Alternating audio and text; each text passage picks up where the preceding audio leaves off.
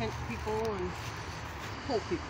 Alright, as I said in my first video, and if you like this video, please thumbs up, say hi, give me an opinion.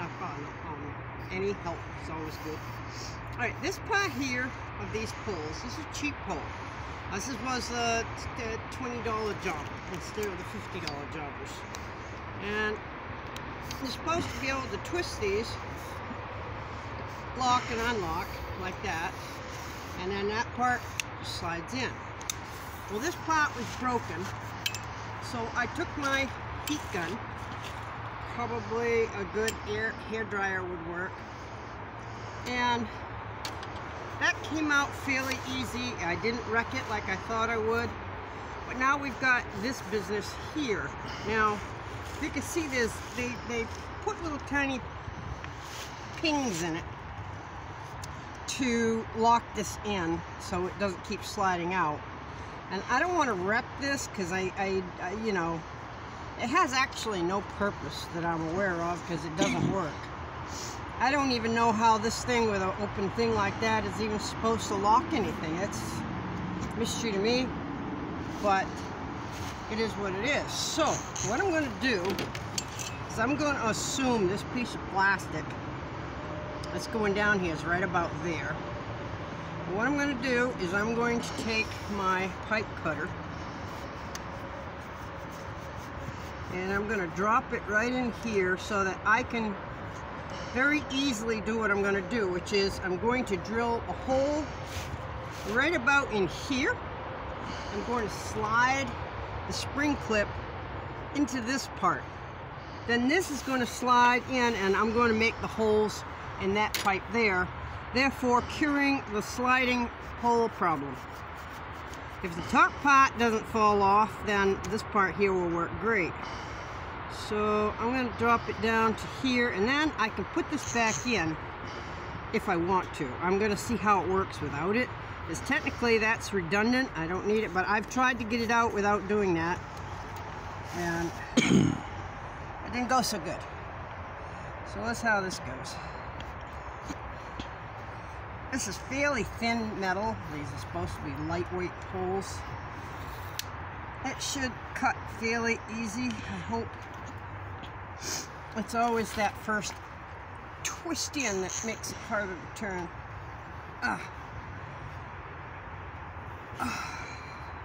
When you don't have great hands, makes everything a big challenge. And I'd have my son do this for me, except for one thing. He's holding the camera.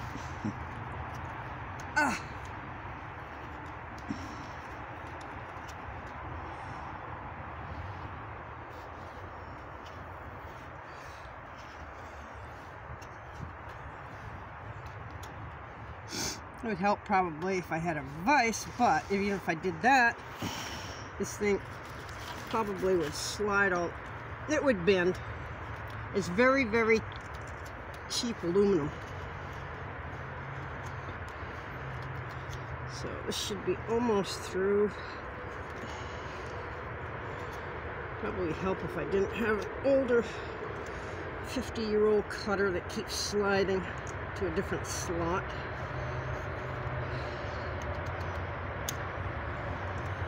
I think we got it. Maybe. Yeah. Oh, here we go. Here we go. It's moving. Alright, let's take this off. I gotta do that to the other pole. Let's remove this. Oh, that's why it wasn't coming off so good. Well, that's okay, because it's gonna slide out of there. I almost had the right. Oh, there's something else in there. Boggers. See, that's when you get these projects that never quite go the way you think they're gonna. But, see, this goes in here like so.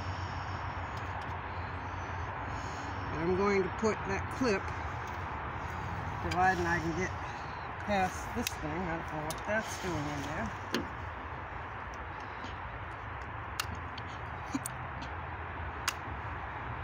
Push it. Yeah, alright, push that down. Alright, that's just sitting there doing nothing. Alright, we'll push that in there. It's some kind of a stop. So this part here is going to go in like this, and I'm going to put that pinhole right there. I just want that just barely in this hole, just right there, so that when I slide it, I can put it here or here or here, and then I can have a lock that's actually going to work. And this thing here, I can just slide back down over the whole business after I've got it all the way I want it. Maybe I need to put that up here, yeah, because this has got to clear it. So, with that in mind, we've got this here. It's got to go back down there. Let's see here. Let's put the hole. It doesn't really matter where I put it, so let's take that out. Let's see if I can drill a hole here without wrecking my car. Ryan's car. He's watching me with great trepidation, and I might wreck the car. He's shaking his head at me. Alright, let's see if we can do this. I hear all of you saying I should have made a pinhole of some sort first, but it seems to be doing okay. Get a little speed happening. As long as the drill doesn't slip, I'll be all set.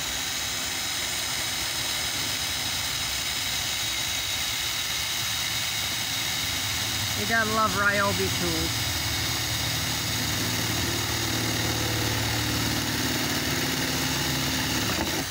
There we go. We got a little hole. Well, let's see if my theory works. Either that or I've just wasted $20 on the whole business, but let's see if this is gonna work. I'm always surprised when my thought processes actually work. Alright, so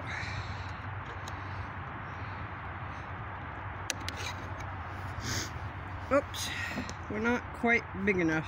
Technically, what we do is, you push this down, pops up, it locks into the other pole, but the hole's not quite big enough, so I am going to try and shove it back out and do a little hole maneuvering here. I don't want to wreck the button. Push it out of the way. Oh, it just needs a little bit bigger.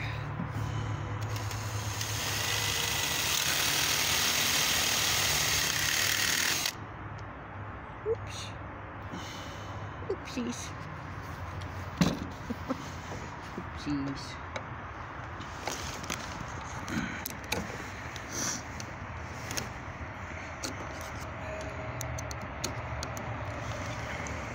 Almost. Still not quite where it needs to be. We'll just push that in, push that out of the way. See if we can't get it a little bit rounder.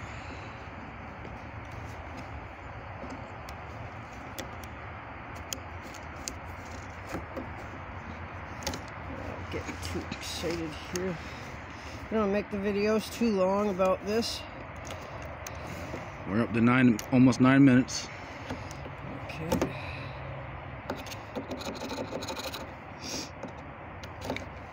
I find when I'm watching how-to videos, I like to watch them struggle with things that I might come up with. There we go. Alright, so now we've got it. See, it's up there?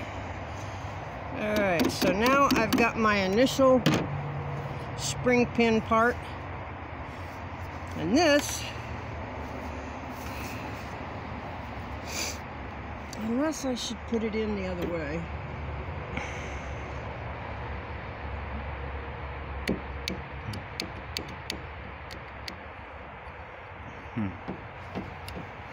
I'm going to try and go in the opposite direction, see if that gives me a better pop.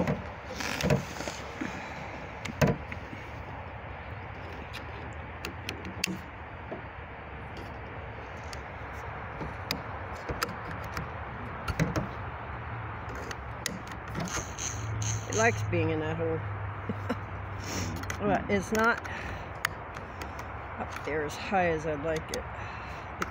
It keeps getting grabbed by something.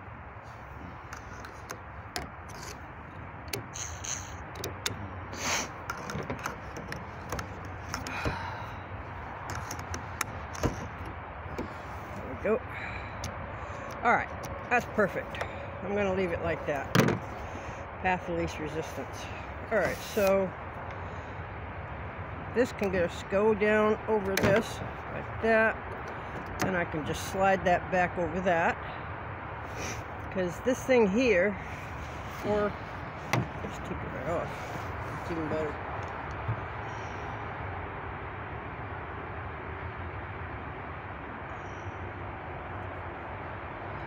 I'll just put that over this.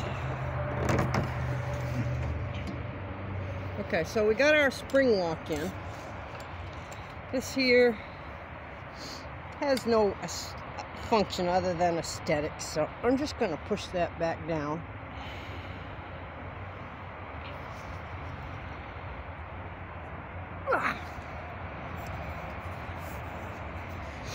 Alright, so if you want this all the way out, I'm going to go right between this part and this part, so that'll lock in, so that'll be its lengthiest extension. So I'm going to put that right on you, Ryan. I'm going to go right between the move and the lock.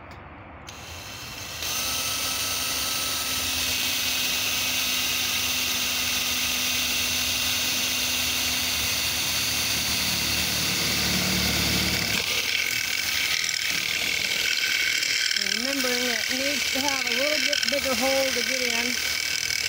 I probably should file these down and straighten them out also. There you have the valve here, edge of the drill. Make sure it's really nice and round, because you're going through the metal and you got to go up and make that lock. Alright, I'm going to continue this down, and you don't need to see that part, but I just want you to see if this part works. Alright, so this here had this locking thing that didn't lock. I have now drilled a hole, put in my spring clip. I'm going to push the spring clip up. I'm going to slide it down. And now I have a locking hole. How easy that was? Hey, if a 70-year-old lady can do it, you can do it. Alright? So as I put more and more of these in, I'd probably go down probably, I don't know, 6 or 8 inches each. Down, down, down until I get to the bottom, so that if I want a small awning, or let's say I want to use this inside my tent as part of the tent process, this part keeps going up. Now this, so far, this part's working, but I've got extra spring clips just in case. You can get those on Amazon. Button spring clips, just put that in. And there you go. I just made a $19 defective Chinese pole turn into a very solid tent pole. Now I'm happy. I can go camping, and I know this is not going to land on my head in the rain where it gets full of water on the awning part. So don't trust any twisty things. Just drill, put a spring clip. You got yourself, now you got a $40 pole. Alright, signing off. If you like this, give us a thumbs up and subscribe, because Ryan loves to see our numbers go up.